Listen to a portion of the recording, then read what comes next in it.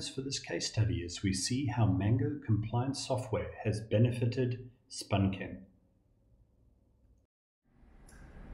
Okay, my name is Tozani Mbamadi. I'm a manufacturing and technical manager for SpunChem.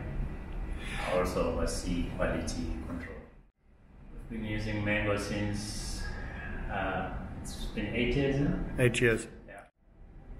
It's been quite effective. I mean, to us, it's a paperless system for one. So, because in terms of doing these quality management system audits, we just use Mango. It's live, and always store all our documents into Mango, and it's easy.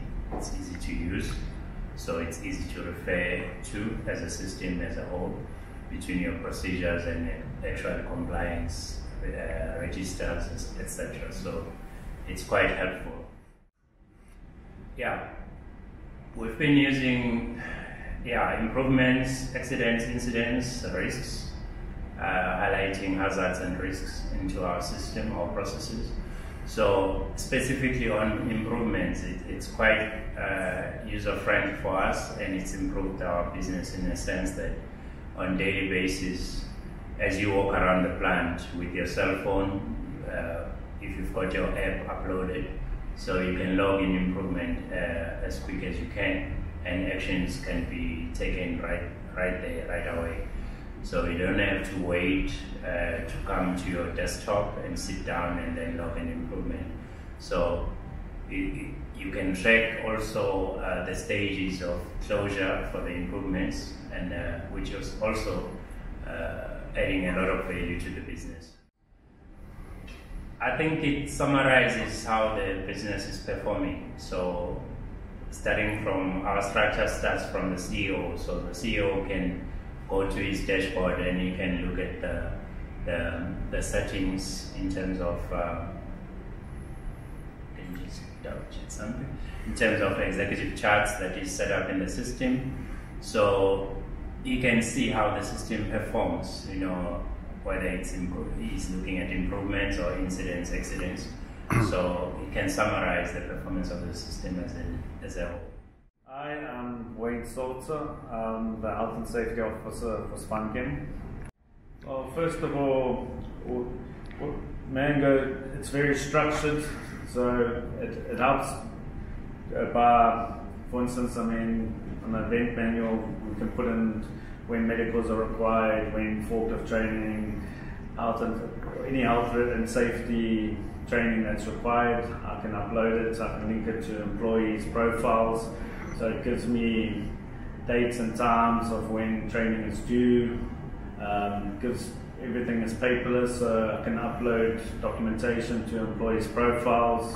So it will show their certificates, medicals. It's just a very helpful tool and system to utilize. Well, it's helped to identify where we're having recurrences of specific injuries like hand injuries. So it helps you to show you what areas to concentrate on in the company. So for instance, if we're having a high incidence of cuts on the plant, then we can address that around the plant. It's also, what's good is it shows that people are utilizing the system by recording from near misses to minor incidents to major incidents, and helps us to keep the incident rates.